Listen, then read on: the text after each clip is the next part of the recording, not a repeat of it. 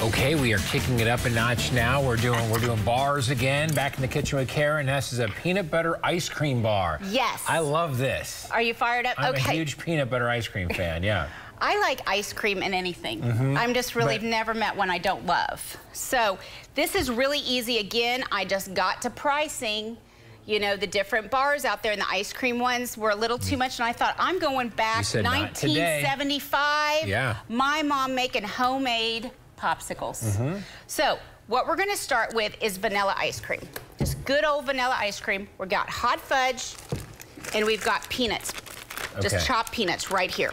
So, Carl, what we're gonna do, this is what they look like. We freeze them when we're done, but what we start with is you're gonna start with softened ice cream. So, you get a spoon, and we'll share.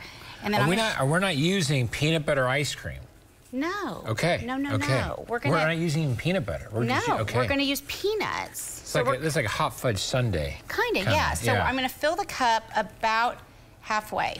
So I put it in, and then I kind of use my spoon to pack it down. Okay. Kids will love doing this. Yeah, it's really fun. Let them get involved. Then what I'm going to do, here I have some chocolate. That's for our next thing of how to top it. Look at this. Okay. Then what we're going to do. Another layer. You're going to put hot fudge, a spoonful of hot fudge, just like that. Now we're going to add peanuts. If you don't like peanuts, you don't have to add peanuts. But we're going to add peanuts. Now we're going to set them on a tray. Okay. We're going to continue doing this, setting them on a tray. We're going to put them in the freezer. You don't put the popsicle sticks in yet. Don't put the popsicle sticks in. What? Follow me. Your cellophane thing won't work anymore? No, because what we're going to do is we're going to take these, let these sit for 4 or 5 hours, get really good and solid. We're going to then top it with the rest of the vanilla ice cream. Okay, we're layering. Another layer. We're layering, See, sure. There's the layer. Then I put the stick in.